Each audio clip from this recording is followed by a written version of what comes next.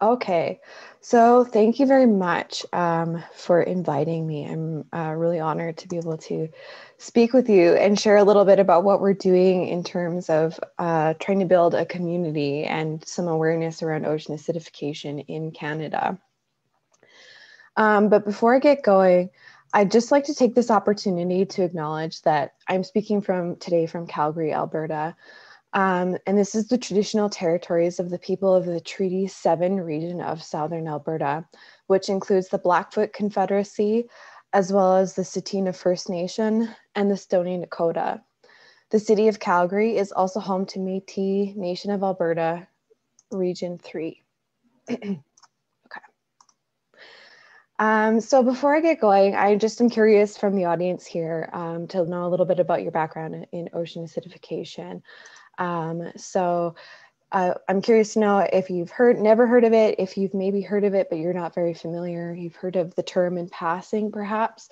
Maybe you know some of the basics of how it works, or perhaps you are either an expert on the topic, or you work on the topic, or you've done it through work at some point or through your research.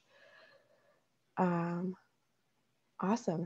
Okay, cool. So it looks like most of you know the basics. Awesome. That's really great to understand. So yeah, I'll give you a little bit of an introduction and just kind of cater that to everyone's knowledge. But it sounds like a few people have heard of it, but are not very familiar. So that's great. Hopefully I'll be able to share some cool stuff with you today. So yeah, ocean acidification, those of you that have heard of it and know some of the basics have probably heard of it called the other CO2 problem. So it's sort of the hidden side of carbon dioxide emissions. And what has happened over time is as our carbon dioxide emissions have increased, about 30% of those emissions actually get absorbed by seawater. And this creates a chemical reaction. And a couple of the end products are that we get an excess of hydrogen ions. And this excess of hydrogen ions at the end of this chemical reaction does a couple of things. First of all, it's what drives the pH of seawater down. So you can see here that as carbon dioxide increases, pH decreases. The other thing that it does is that hydrogen ions bond really readily with carbonate ions that are naturally found in seawater. And the issue there being that this is really important for shell building organisms. And so there's a lot of concerns about how vulnerable shell building organisms will be because those carbonate ions are building blocks. And if they're taken away and not available to them, it makes shell formation potentially more difficult. And so there's a lot of concern, particularly in Canada, around these potentially vulnerable socioeconomic species. So things like oysters, anything that's commercially exploited. So for those of you that are not familiar with Canadian geography, I just threw up a map of Canada. So you can see that Canada, we have a few unique challenges that we face in terms of ocean acidification. First is we're surrounded by these three connected ocean basins. So we've got the Pacific on the west side, the Arctic to the north, and then the Atlantic Ocean on the east side. And there's also a couple of important sea bodies or water bodies, including the Gulf of St. Lawrence and the Labrador Sea that are important commercial shipping and fishing areas, particularly, for the East Coast. So now I just want to share with you this video here. This is made by Fisheries and Oceans Canada. So this is our federal Department of Fisheries and Oceans. And it just walks through some of the unique challenges that we face in terms of ocean acidification in Canada. So I'll just play this video and it's captioned as well, but there should be sound. Just make sure. Since the Industrial Revolution, levels of carbon dioxide in the atmosphere have continued to increase from human activities. About a quarter of these emissions enter the oceans, which dissolve and react with water. This chemical reaction creates carbonic acid, which lowers the pH of the ocean, making it more acidic and reducing the availability of shell-building materials. This process is called ocean acidification, or OA for short. Worldwide, OA affects ecosystems and the communities that rely on the ocean for livelihoods. As atmospheric CO2 continues to increase, so will OA, especially in colder oceans. The effects of OA are felt by many marine organisms. Ocean acidification reduces how much carbonate ion is available for shelf formation. It can also cause a range of biological effects. Some species may thrive in a more acidic environment, while others may adapt over time by changing their diets or moving to more favorable environments. Some populations may decline or disappear. When small species that form the basis of food webs are affected by OA, then the whole food web can be affected. Canada's cold oceans are vulnerable to the impacts of OA because gases such as CO2 are absorbed more easily in colder waters. OA is taking place in all 3 of Canada's oceans. There are conditions in each region which further contribute to OA. Seasonal upwelling, or the mixing of deep and surface water in the Pacific, increases OA. Increased ice melt from glaciers and decreasing sea ice from warming temperatures in the Arctic cause OA to happen more quickly. In the Atlantic, OA is influenced by the flow from the Arctic, uptakes of large amounts of CO2 in the Labrador Sea caused by deep mixing, and a combination of surface freshwater inputs and low oxygen seawater at the bottom of the Gulf of St. Lawrence. Fisheries and Oceans Canada scientists monitor and study changing ocean conditions such as ocean acidification and conduct research to understand its effects on Canada's fisheries and ecosystems. This contributes to increasing global knowledge on OA. To learn more about ocean acidification and the importance. All right, I'm just going to stop this video here because this link is actually outdated. Work DFO is doing, please visit. There we go. So yeah, I will pop my video back on too. Sorry, got too many things open this morning. So I believe Hannah was going to share. Sorry, my mouse is going crazy on me this morning. I've shared that link for you now. Perfect. Just trying to find my own video now. There we go. Okay. Sorry about that. All right.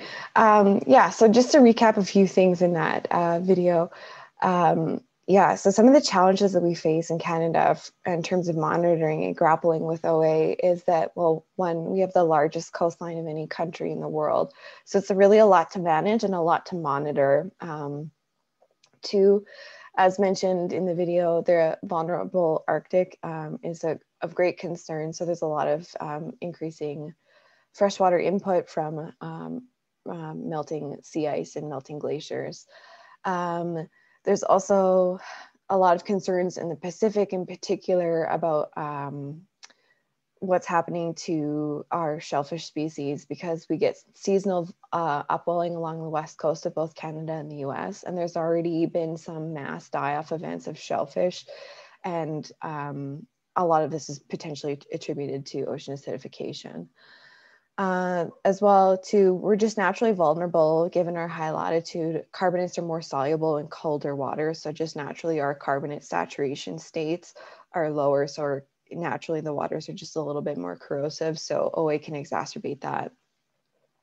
Two, because we have such a large coastline, we have a lot of vulnerable coastal communities that are for example, are really dependent on aquaculture and fisheries. So that's a concern that we try and monitor and are very aware of when building this community. So for anybody who's seen me post online or has seen our social media accounts, you might have seen us refer ourselves to the MEOPAR as the MEOPAR Ocean Acidification Community of Practice. And MEOPAR is our funder. So we're part of this really large organization. It's called the Marine Environmental Observation Prediction and Response Network. And it's part of this federally funded program called the Networks of Centers of Excellence in Canada. And so we are just one small piece of the puzzle. We are part of the knowledge mobilization and integration initiatives. And so there's actually several communities of practice within MEOPAR. And so the goals of these communities of practice are to connect interdisciplinary groups that are focused on a common issue, foster best practices for knowledge transfer and collecting data. This is really important when you're thinking about community science initiatives. Carbonate chemistry can be really difficult to collect the data for, and it involves some dangerous chemicals. So it's something that we are trying to be aware of. Two, we also want to be able to identify national knowledge gaps and help prioritize areas of action for Canada and Canadian research. So our community of practice is pretty new. We were initiated in 2018. And so they brought on two co-leads, one from academic science and one from government science. And then they formed an interdisciplinary steering committee who helps guide some of the actions in our activities. And then they hired a coordinator who is the daily boots on the ground facilitator. And so I'm the second of the two coordinators that we've had. So our overarching goals as a community of practice are to coordinate across sectors and disciplines to share expertise and data related to ocean acidification, and really kind of try and forge some of these connections and open these lines of communication between different sectors. Of course, we want to identify pressing needs for OA research and knowledge, particularly where it impacts Canadian livelihoods and ecosystems. And we also want to create a collaborative and supportive environment for groups affected by OA. So really fostering that sense of community and really making sure that we are trying to support the community as best as possible. So we have specific terms of reference that we use to help kind of guide our activities and our goals on what we're working on. So our goals are to develop these linkages between end users and creators of OA data. So between researchers and aquaculture operators, for example. We really want to help develop best practices for research and data collection, including community science initiatives. We're working on building some data sharing networks and standards, and this is in large part with other organizations within Canada, as well as the international ocean acidification community. We're also working on developing regional hubs for OA research activities because we recognize that, you know, we're a big country and not everyone, like East and West Coast, might not have the same concerns related to OA. So this has been delayed a little bit due to COVID, but we do have some activities that we're working on. So stay tuned later in the spring, summer for some more announcements on that. And then finally, we're developing a list of ongoing OA research and infrastructure, which I'll mention in a little bit here. All right, so this is our leadership team. I just wanted to kind of show, highlight these people who help contribute to our community of practice. Excuse me. And just kind of give you a sense of how interdisciplinary our group is. So first, I mentioned we have two co-leads that MEOPAR brought on. So we have Brent Else, who is an associate professor at the University of Calgary, and he specializes in chemical oceanography and marine carbonate chemistry in the Arctic. Then we have Helen Gurney-Smith is our other co-lead. She's a research scientist in the biological effects section of Fisheries and Oceans Canada, so DFO, our federal department. And she specializes in biological effects of and climate change on marine organisms and ecosystems. So right now she's working in the Atlantic, working on scallops and oysters in the Atlantic, but she also has a lot of background and experience working on shellfish in Pacific regions. Then there's myself. I'm a postdoc at the University of Calgary in Brent's lab. And my job is to be the coordinator for the community of practice. And my background is in paleoecology.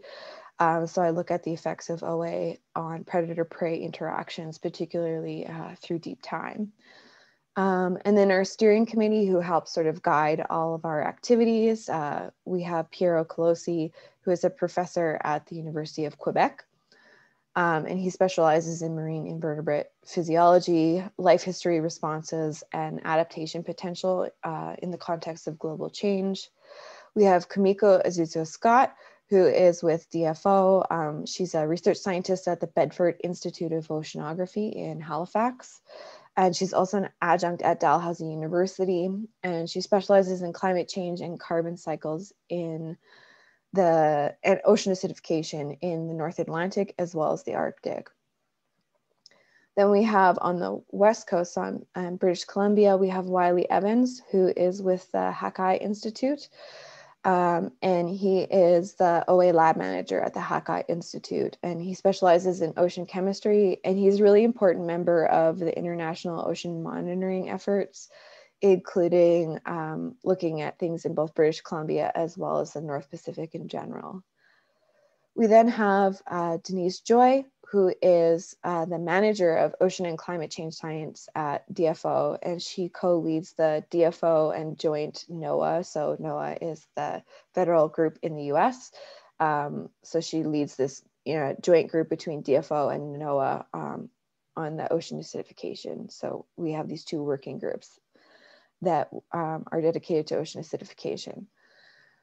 And then finally, we have Jim Russell, who is our shellfish expert, an industry expert. So he is the executive director of the BC Shellfish Growers Association, and he's been a finfish biologist and shellfish farmer. He's been the director of aquaculture and the director of strategic seafood initiatives for the province of British Columbia.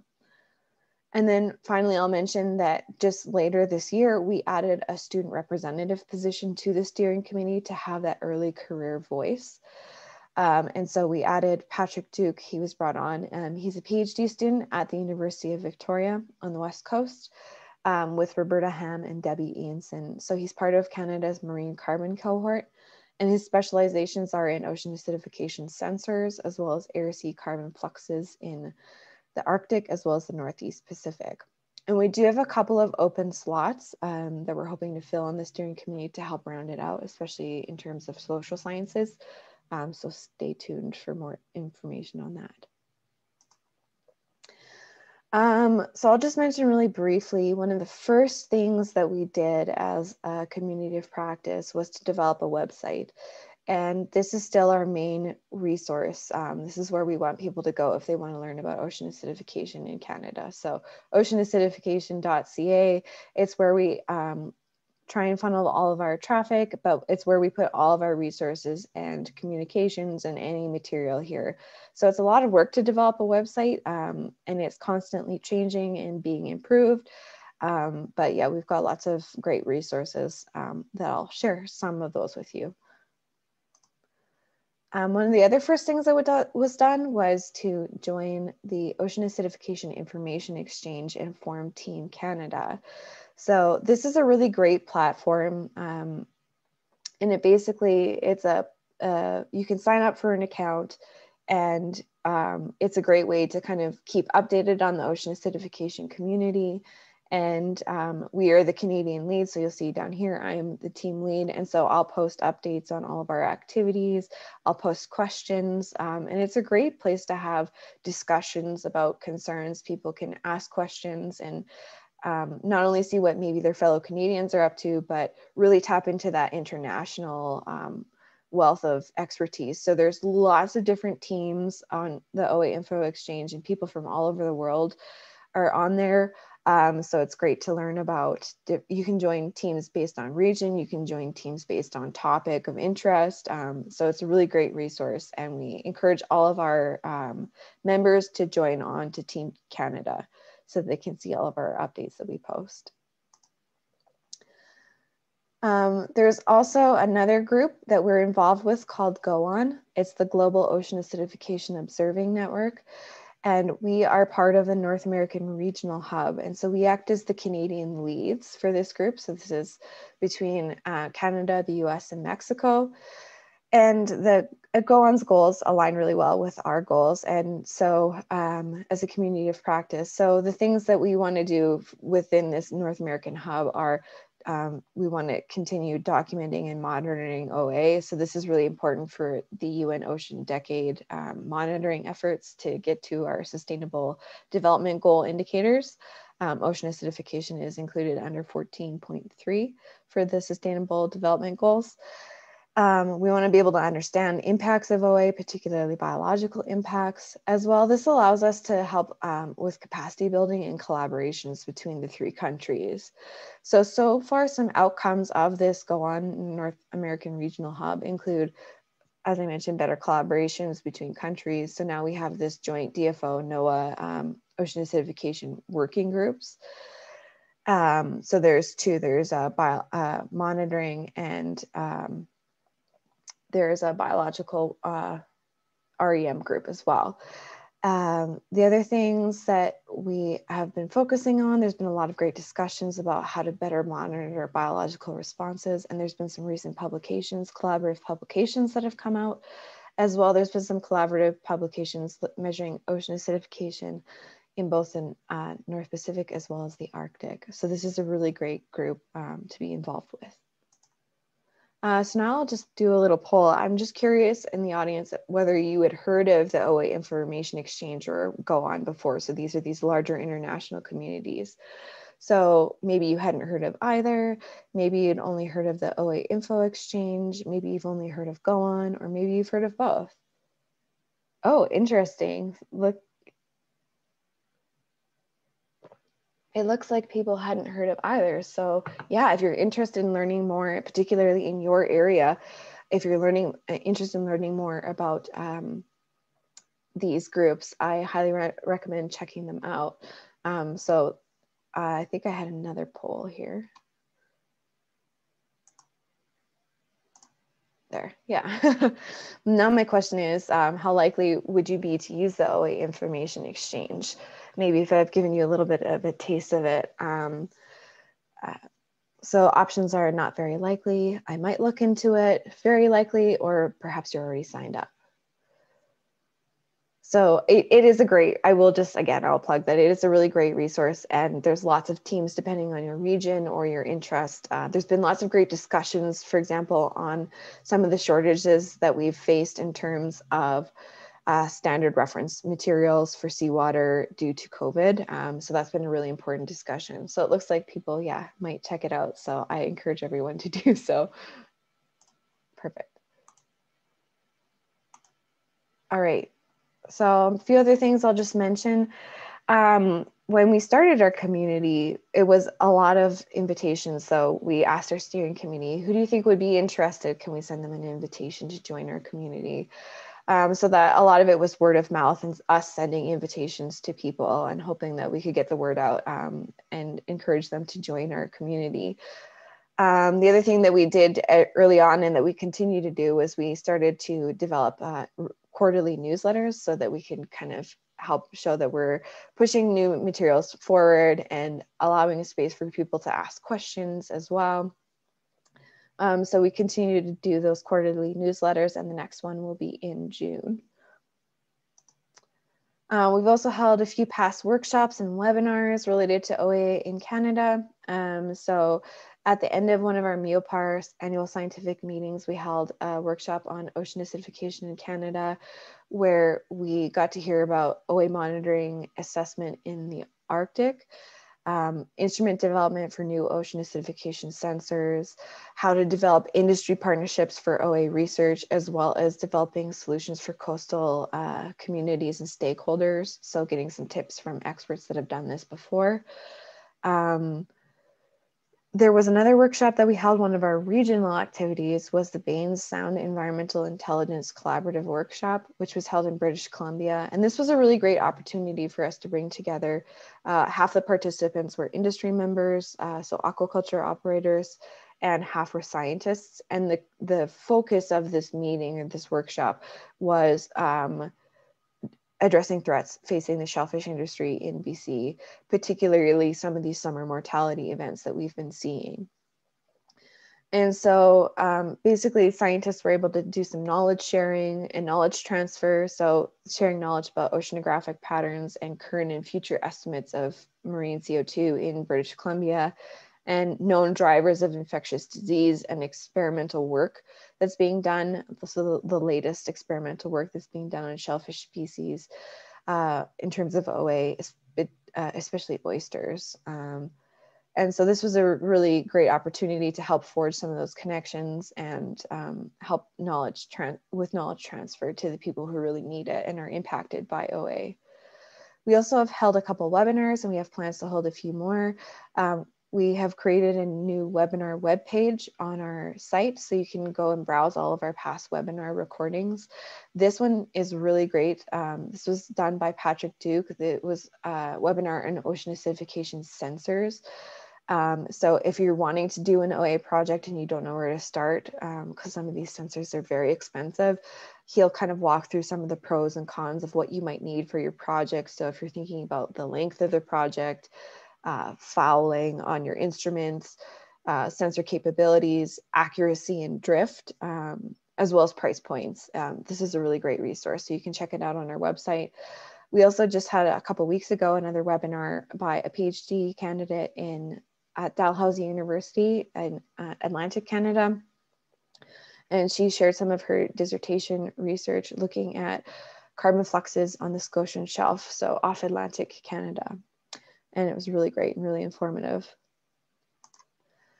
We also have a catalog of research and infrastructure that we developed, and this was sort of meant to be these accessible, quick snapshots of projects so people could go and see what's being done, who's doing what where, and get an idea of the project, and then as well have contact information for the people who are doing these projects. So if you are a member of the public and you want to learn more, the idea was that we'd be able to contact people.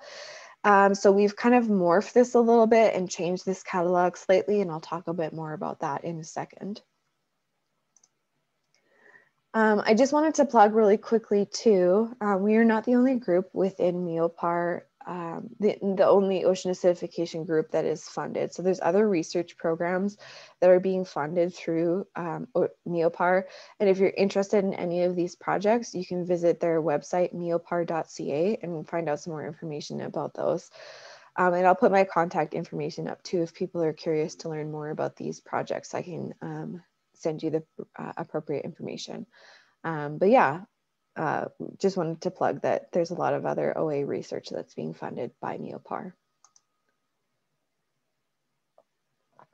All right, so I'm going to share some of our new activities that we're doing. This might be a little bit different. It's not as much of a science talk as maybe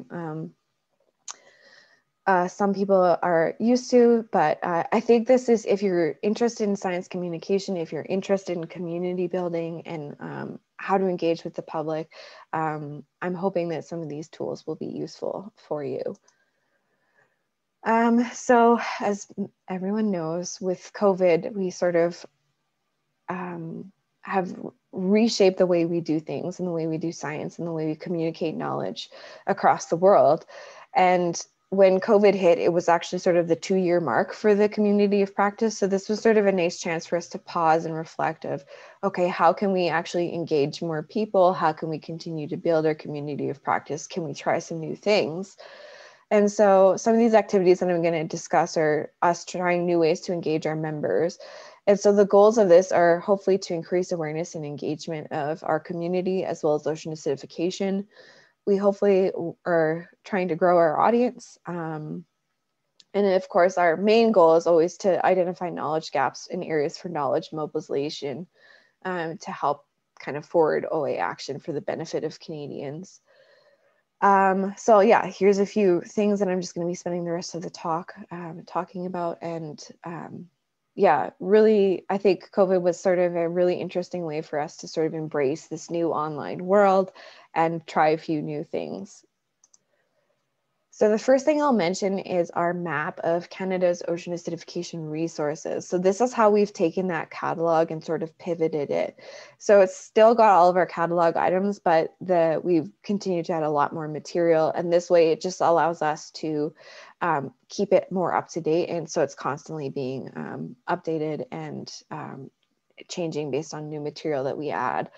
So the idea is that people can go on to this resource map and look in their area, for example, and find all these things that might be related to their interests. We also have categories of pins that we use. So they're based on projects, people, and research groups, excuse me, and to facilities and infrastructures. So I'll share the link for that again at the end, but you can find that on our website. And I'll just show you what this map looks like. So it's just made using Google My Maps because that's a tool that everyone is familiar with. It's an accessible free tool for people to use. So you can go on to this map and look at all the pins in different areas. And one thing you can do is you can, if you're looking at a particular topic, you can just select or unselect those, because you'll notice in coastal areas, we have a lot of overlapping pins, which makes sense. So yeah, for each pin, you can click on it, and what it will do is it'll bring up the title of that pin, and then there'll be a link. And that link is what allows us to stay, it's basically a tag. So it allows us to keep all of the information updated on our website. So it'll take you to our website, and it'll provide every single resource that we've accumulated for that particular topic. The other thing too is that you'll see with each pin, there's a huge list of keywords that we've typed in. And so this is to make the map searchable. So you can actually search through a topic. Like if you want to learn more about oysters, for example, you can search oysters and it'll bring up all the pins on the side here that mention oysters. It also brings up some Google oyster links, but sometimes that's not always useful, but it might be depending on the topic. Yeah, so this is a great new tool, and like I mentioned, we're trying to keep it updated as much as possible. And if people have resources they want added to it, by all means, contact me, and I'll provide my information in a second here. One other thing that we're trying is a new blog series. So we actually have 4 new blog series that we are creating, and the idea with this is to help create online content to help build content to feed our map, but also to make sure that we have a lot of accessible resources available, particularly for end users of ocean acidification information. So I'll just go through a couple of those. So our first one we have is called OA News You Could Use. This is a little news bulletin that I put out every Thursday morning, and I include sort of some of the latest updates that have happened both in Canada, but also internationally in the OA world. So I like to include if there's upcoming webinars or events happening either in Canada or internationally, if we have new blog posts, new webinar recordings, if there's new resources, educational resources that a group has put out, I'll put those on there. And I also always like to include a new research item. So if there's been a new paper that's come out, I'll put that on there. So I always include a new research paper, as well as I always try and include a news item. So if there's been something, particularly in the Canadian news that's related to OA, I'll put it on there. So the idea with this is that you can every Thursday morning, take your phone, spend 5 minutes, click through these titles if they interest you, or if they're of interest to you. And also, hopefully, one thing we hope with this is that it's a service that we provide, but also we hope that it's a link to our website so that you can explore some of our other resources, click on our other news posts, and see what else we're up to. Another one here, I'm giving you a sneak peek for one that's coming out next week. One other blog series we do is called Scientist Spotlights. We do these about once a month. And it's basically an informal Q&A where we interview researchers to get their background and their research interests in ocean acidification. And we try and target early career researchers as much as possible because we want this to be a platform for them to showcase their knowledge and get their names out there. It has been really great to learn people's different perspectives about why they do ocean acidification research and what interests them. So again, it's meant to be accessible content so everyone can enjoy it, whether you're a scientist or not. But yeah, these have been really great and really interesting to learn about people's motivations. There's another one we do that's similar. It's called Research Recaps. Again, we do these about once a month, and it's a Q&A interview, but these are a little bit more targeted because we usually try and have it around a specific research item. So for example, if there's been a new paper that's come out by someone who did work in Canada, we'll interview them. And the idea is that it allows us to sort of peel back the curtain on how the scientific process works so that people can get an inside glimpse as to how research papers and research is actually conducted. So I always like to ask questions like, did you find anything unexpected along the way? Did you face any challenges? Were there things you weren't anticipating that happened that you found? So it's really fun to learn about people's ocean acidification research that they're doing across the country as well. And again, I try and target early career researchers as much as possible because we want this to be, again, like I said, a platform for people to get their research out there. Finally, I'll mention we do this other one called this Meet the COP, and this is very similar to our scientist spotlights, but it is specifically with our leadership team, so the co-leads and the steering committee. And the idea with this is that not only do you get a little bit of people's backgrounds and interest in ocean acidification, it's a chance for us to discuss some of the issues facing Canadians and the motivations for building this COP. So why do we exist? Why is the community of practice important to Canadians? And it's been really inspirational to understand people's motivations and why they think that the community of practice is so important that they would dedicate all of this time to helping us build this community of practice. And so you can see here, I did a little interview with Brent. So we're trying to do some live interviews as well for this one. So stay tuned for more of those. So yeah, these are just some more blog posts that we've done. It's not necessarily just these 4, those are our main ones, but we also can do custom pieces if people are interested. So I did one on a really cool collaborative project between some scientists at the Hakai Institute on their ocean acidification research that they're doing. So yeah, these are also 2, I'll just mention that we use a free program called Canva to make social media graphics, and that's been a really cool way to sort of learn about what makes people interested in graphics and click on posts. So if you want to be featured or if you have an idea for a post, we're always looking for new content. So my email address is coordinator@oceanacidification.ca. So I'd love to hear from people if you're interested in doing a piece for us or contributing in any way. Too, if you have items to add to our map, I would love to hear from you. Just really briefly, I'll mention that we are doing some reorganizing of our website. So we're constantly, like I mentioned, we're constantly updating the website. We just added a new page, as I mentioned, about with all of our past webinars. So you can check that out under our resources tab here.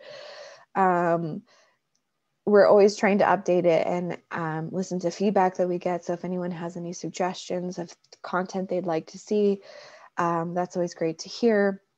One other thing that we've been trying to do is we've actually been trying to translate our website into French for our French Canadian colleagues. That's very much a work in progress, but we're working on it. Yeah, so again, like I said, our website is our main resource. So especially with COVID times, we're learning how important having those online resources is. So stay tuned for more updates. Briefly, I just thought people might be interested in our membership and what it takes to kind of help build these communities and how you can potentially look at your community. I will mention that our stakeholder groups here, this is just by email affiliation. This is not a formal survey by any means, but you can kind of see the breakdown is mostly government, academics, and industry folks. But we also have a large contribution from international ocean acidification groups. So a lot of people in the US and beyond.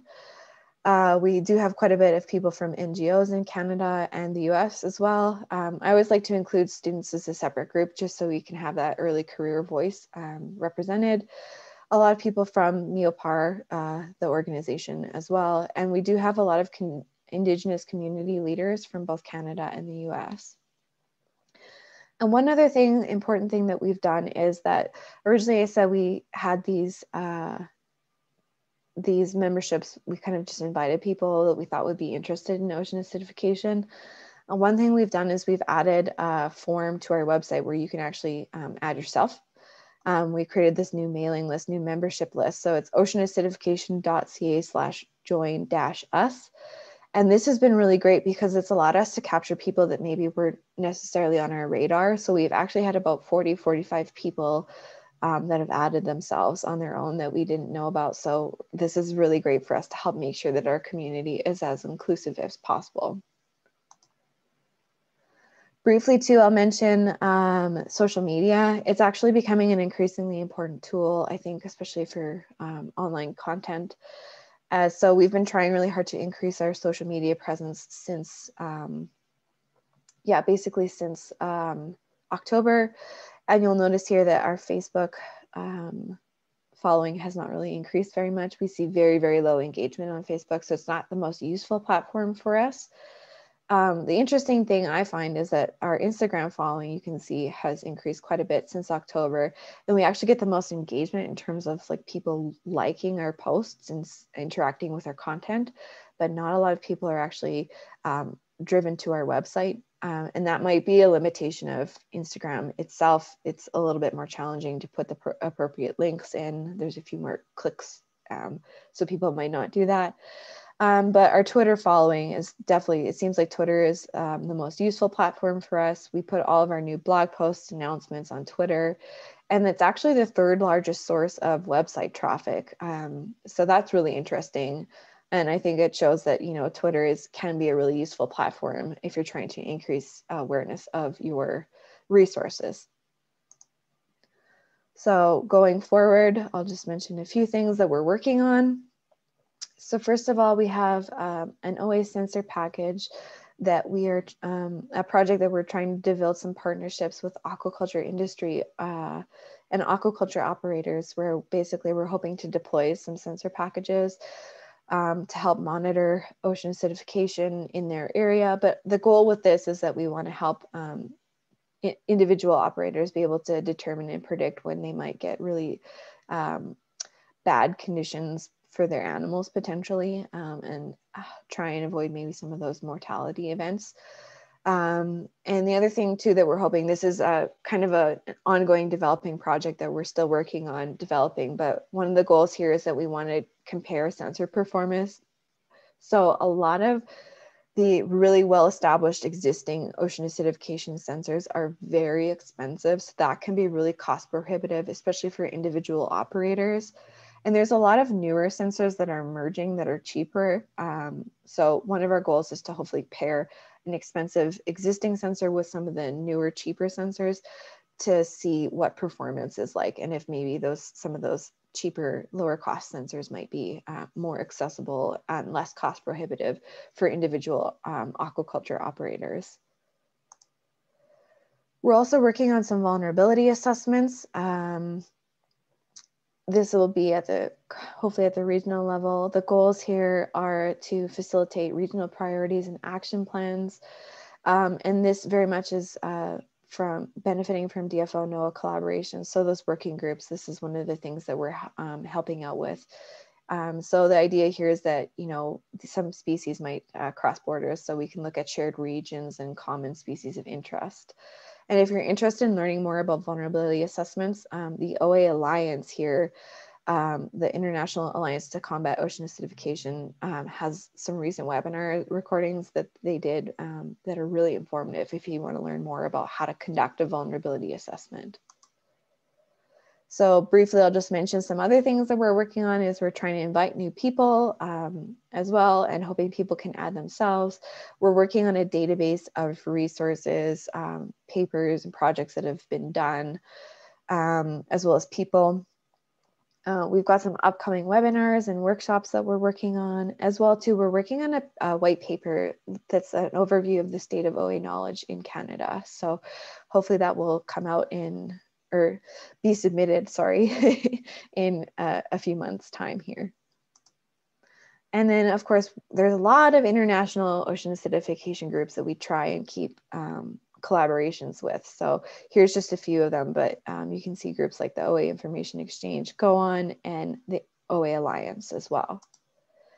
And with that, I would just like to say thank you so much for your time and for listening. Thank you to our steering committee, as well as our co-leads. And thank you to Hannah and everyone at MASTS for inviting me to speak today. And I just have one final question for you.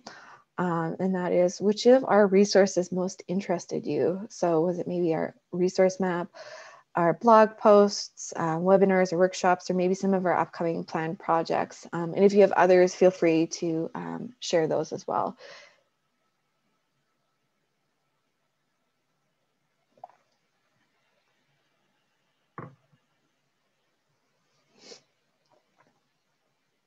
All right, so it looks like there's a bit of a mix of webinars and workshops, as well as some of our upcoming projects. Cool, awesome. So that just helps us kind of gauge what people might be more interested in and what new content we can help create, especially research content. And with that, I will just put up our information if anyone wants to learn more, and I will take questions if there's time.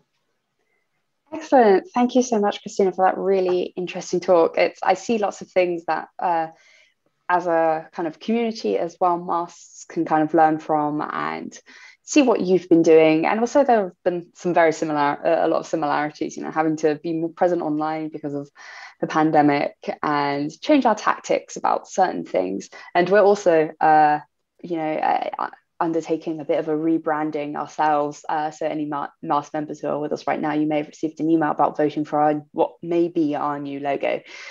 So we're all kind of doing this reshuffling at the same time, it seems. So I have a couple of questions myself. I'm not sure if it got mentioned actually, but how many members do you actually have? Like, is that quite a kind of a hard number to pin down, or is it, you know, do you know actually exactly who is classified as a member? That's a great question. Yeah, so because it was originally just an email blast, we didn't know exactly, but we have because this new mailing list that we have has helped us kind of track. It also helps us track, we use MailChimp. I'm not sure if people are familiar with that, but you probably regularly get emails from different groups that use MailChimp as a platform. And it's really great because you can see engagement and you can see people subscribe and unsubscribe themselves. So it allows people to have more control. So there's I think we have about 190 people at this point. So, and that's grown quite a bit from originally, I think there was about 80 people that joined. So. Yeah. And how are you kind of reaching out to these new members? How are you saying, oi, you join our mailing list and become a member? Because obviously there are going to potentially be lots of PhD students, new early career researchers who are at institutions or organizations that, you know, could really benefit from joining. So how are you reaching out to them to join? That's a great question. And it's actually been a big undertaking, but basically there's a couple of things I've been trying. So one, I have a bunch of metadata I've been collecting on anybody who's published anything related to ocean acidification in Canada. I've been basically finding everybody's names from the author list and trying to contact them and building a huge list of potential people, to then also encouraging them if they have students to have their students. The other thing I've been doing is actually just Googling. So I have a list of about 300 people that I'm hoping to contact, and I've slowly been sending emails out. But yeah, like you said, trying to get the new people, the students, is really something that we're trying to be aware of, is like, how can we grab those people? So a lot of times it's like going to a PI's website and then seeing who their are. But yeah. Doing a lot of groundwork, I see right yes, now. Exactly. So yeah, good effort. And out of interest, well, I guess because you're, you know, you're still very much kind of an initiative that's gathering members. What's been like the uptake for people doing these blogs? Because, you know, we have researchers who are very busy doing their own work, potentially teaching as well. You know, how has the uptake of participating in your blog series been from members? Has it been quite positive? Have you kind of had to do a little bit of nudging here and there? I'm just curious as to how you're going about that. You can see that I'm taking a lot of inspiration from your work right now. It's definitely a challenge, I think, particularly because of the pandemic. People are quite busy. So that's another reason why we try and target early career folks, is because we figure they might be more willing to engage, and they might have a little bit more time. And this might be, there might be more of an incentive, I suppose, because this allows them, to have something great that they can put on their CV, hopefully. Mm-hmm. I'd say maybe between 30 to 50% participation. So basically if someone publishes a new paper, for example, I'll send out say, hey, we saw you publish this new paper. We'd love to have you contribute to our blog.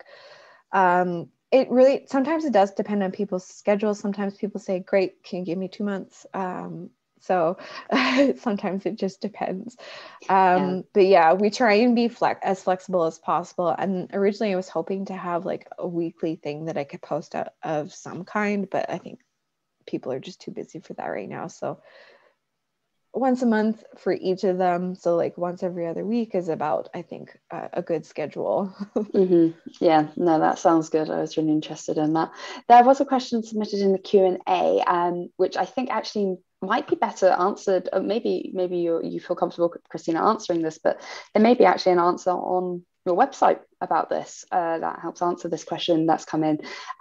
They thank you for the presentation, but their question actually relates to any idea about ocean acidification and microplastic pollution.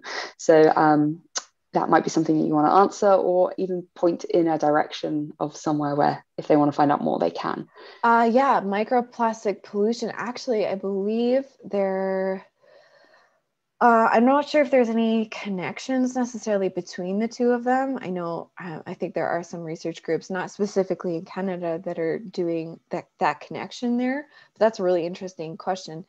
Within MEOPAR, there are a few microplastic, or maybe it's just one group, but if you go check out meopar.ca, I believe there's at least one project that's being funded that's looking into some of these microplastic pollutions. But that's definitely something that I think that people are interested in and thinking about, but not that I know of that's happening in Canada. Mm-hmm. And actually that kind of very slightly relates to something that I also wanted to ask about. When you mentioned that there were other ocean acidification projects funded by MEOPAR, I wondered what the distinction was between them and you, how that's different, what makes them and this project that you've been speaking about today separate entities. Well, basically, I mean, we share resources. It's just they're independent of us. So the MEOPAR, we are funded through the community of practice. So we have like a set budget that we follow. But MEOPAR also has independent like PIs that can apply for funding through them. And so these are independent researchers at different institutions, universities that have applied for funding. And yeah, conducting separate research projects. So there's postdoctoral projects as well that get funded by MEOPAR. So yeah, MEOPAR does, not only do they have these communities of practice and these groups that they fund, but then they have independent research projects that they fund as well. So they're not necessarily related to our community of practice, but we certainly, we actually did a blog post on one of the papers that came out of one of the projects. So, and have been in contact with some of the other PIs, and hopefully we'll be showcasing some of their work in the future. That sounds great. So it really does sound like you are building up a little bit of a community. That's all in the name as well, which is really nice to hear. And this screen that you're sharing right now there, it links into how one become a membership. So if people are interested in that quarterly newsletter, just type in that link and then they'll be able to find out more and get informed in what you're up to, because I'm sure that there are some people on this call who may have colleagues in Canada and stuff, and maybe they can even give them a polite nudge if they're not already members as well. And actually with the link to the info exchange team sign up, I wanted to check, is it free for someone to do so? Like, you don't have to be affiliated with a university or anything like that. It's anyone can sign up with any email at all. Yeah, and I believe I think as a member of the public, even if you haven't signed up for an account, I believe there's some things that you're still able to see, But if you sign up for an account, yes, it's free. And yeah, you can join whatever teams you want, and just see some of the discussions that are happening. So particularly for groups like I mentioned that are concerned about getting those standard reference materials from Andrew Dixon's lab, that's been a big concern for with COVID. Those materials are hard to come by. So there's been a lot of great discussion on how to build secondary standards and that kind of thing. So it's a really great resource that I just recommend everyone check out, and yeah, free to sign up. Yeah, excellent. Right, that very neatly brings us into the close of this webinar.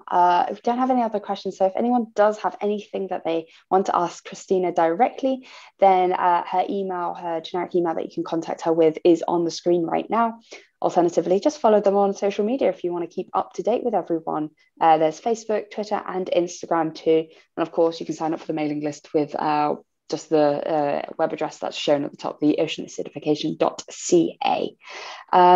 Thank you very much, Kristina, for talking to us today. It's been super interesting just listening how you've come from an idea to actually becoming something, and really getting your members involved and out there and communicating across a very large country too. Thank you very much for the invitation. Awesome, thank you. And thank you for everyone who is with us today. I'm just going to quickly highlight what next week's talk is, so that was today. Next week is, whoops, bit of a spoiler, is from Marilina from the National Oceanography Centre, and she's speaking next Wednesday, as always, at 1 o'clock UK time. If you want to join this webinar, then just go to the MASTS website, sign up like you did to join this webinar. And we've got these other talks that are happening at the end of May and the rest of June, which has speakers from the EMBRC program and some of our rescheduled talks as well. So check that out. It's all on the MASTS website under upcoming events, and we hope you can join us again soon.